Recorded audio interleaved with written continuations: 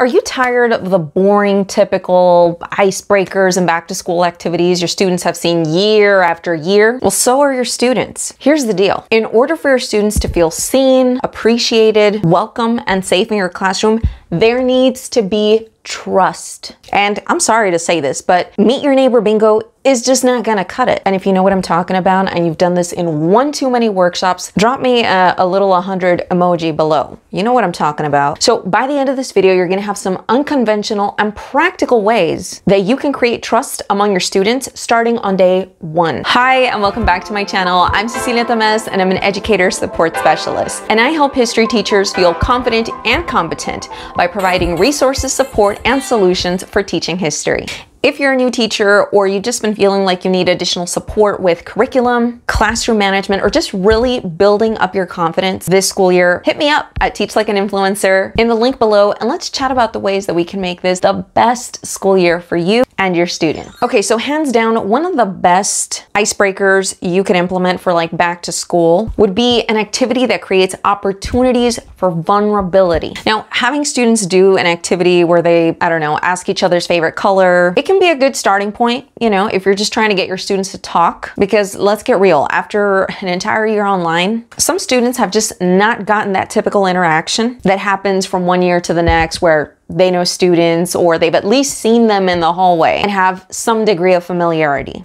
Now, when I'm just trying to get my students to talk, I like doing stand up, hand up, pair up, and I use the Kagan chips to actually save time on creating discussion prompts. But I still have to admit that that activity alone is not going to create the vulnerability. So what I do is on the first day, I like to get my students into the mindset that in this class, we're gonna keep it real by doing a segment I like to call Good Things. So during the first 3 minutes of class, I like asking my students to share maybe something they're excited about, something they're looking forward to, or maybe a small win that they might be experiencing. Now, I have to be honest with you. The first 3 weeks that I did this, I legit almost gave up. But I realized that I had to model and consistently show up and convey that I wasn't going to give up on listening to my class. Because with everything that teachers have to do, we actually have to intentionally create time to listen to our students. Just by showing up consistently, you'll win your class's trust, and eventually they will start opening up to you. Now, another unconventional icebreaker that'll serve your purpose in learning about your students' deeply held values and help you in creating vulnerability and rapport is a sharing circle. So originally, I participated in this exercise at a teacher in service a couple years ago. But the truth is, it was such a powerful way for me to connect with my colleagues. And mind you, I've been working with them at least 10 years. But that activity allowed me to connect with my colleagues in a way that I just never expected or imagined. I was just so moved by this experience that I actually wanted to show you a clip that I recorded that day. Hey guys, so on lunch break right now at work, and I have been going, it's a 2-day training. I've been doing a 2-day training, and it has been the most affirming and eye-opening experience ever, as far as like being empathetic with people. So in this activity, every person brings a small item to school that is of sentimental value. And you take turns sharing why that item is special to you or what it means to you. Now, while not every student is going to have this deeply moving story or item to share about, it will humanize your students both for you and with their peers and vice versa.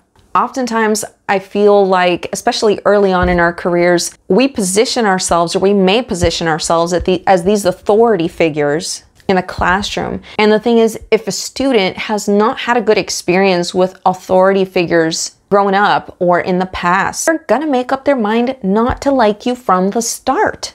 And it'll have nothing to do with you. It's just their perspective of that authority figure. But when you humanize yourself by sharing in the sharing circle and being intentional and vulnerable about what you share, it can help students see you not just a teacher, but as a human being. Now, I know this next one's gonna seem very unusual, but it's definitely an icebreaker that will create trust in your classroom, both in you and your students with each other in leadership roles. Now, you might be thinking, what? Leadership roles aren't an icebreaker. Well, I actually design leadership roles. I assign them on the first 2 days of school. So in this way, leadership roles may not directly involve every student, but at the same time, it kind of does. Because whomever you select to assist you with procedural classroom things to be your class leaders, those students will get to interact with everyone in the class. Now, this is very important, but I do clearly define that leaders are public servants and that the class is also expected to support their leaders, fulfill their roles. Now, aside from this, aside from sharing the stage, sharing the spotlight with students, when we as teachers share the responsibility with students, that makes them feel like we're not trying to position ourselves as some unquestionable authoritarian, but as facilitators who are actually here to support their development.